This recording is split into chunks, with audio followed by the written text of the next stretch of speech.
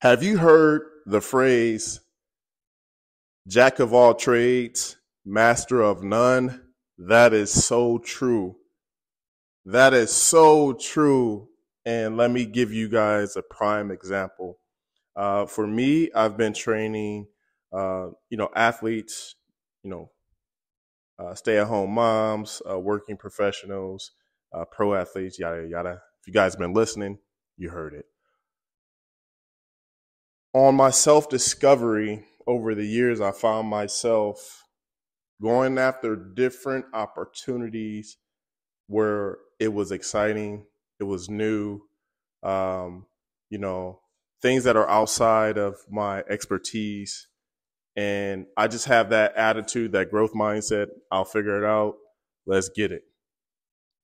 So my friend a few weeks ago, not too long ago, admitted when we were re-engaged because she was uh, my online client that we did a transformation years ago. And so when we had reconnected on LinkedIn and we were just catching up, and she said she had to admit, and I won't call her out, but maybe she'll come on that episode and then she'll confess it so you guys can hear it from her.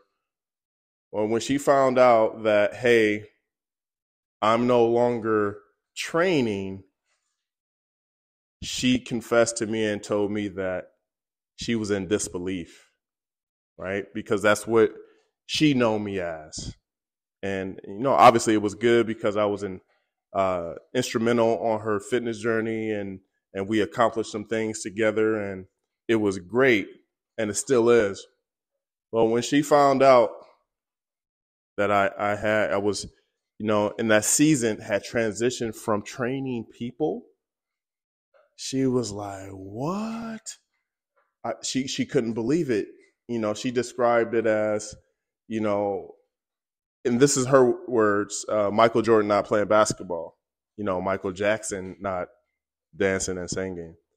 So shout out to her for those affirmations and compliments.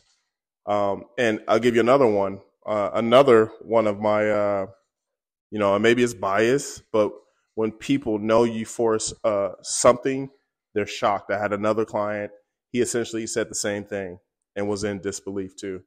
So I'm sharing that with you because over my journey, I was going after things that I wasn't necessarily passionate about and had a real experience or expertise with it. Now I had attributes or traits that could fit into that realm or that space or that industry. However, the past 15 years of my life before I got into, the remote professional world, what have you, I was a trainer.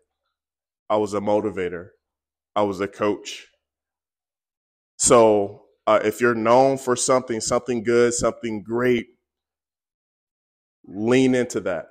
Find a way to amplify what you're an expert at, right? Find a way how to serve people where they're at, where you need them to be, for you to maximize your potential. Find a way, find a way. So that's my free game today. I hope you guys let me know if you guys had that experience. If you try to master different things, let me know. I want to hear back from you guys. If you're struggling with that, man, I got a revelation for you. There's hope. So, what do people tell you? Use that feedback analysis to make a decision. Use that, get that, and have a thick skin. If you found yourself going down your journey and you think, oh, this is a thing, well, take a survey. The people that you trust, the people that you confide in, the people that you respect, even an expert in that field, even a coach, a business coach or a professional coach. Ask someone, several people, and then see what the consensus says. And then do your own research, do your own due diligence to find your answer, right? Stay locked into something, right? I think this is the biggest takeaway, right? Find your passion, find your purpose, but stay committed, stay locked into something, and just figure it out. There's success leaves clues, right? And as long as you're just locked in on that thing, the clues will become clear. All right, I'll see you guys on the next one.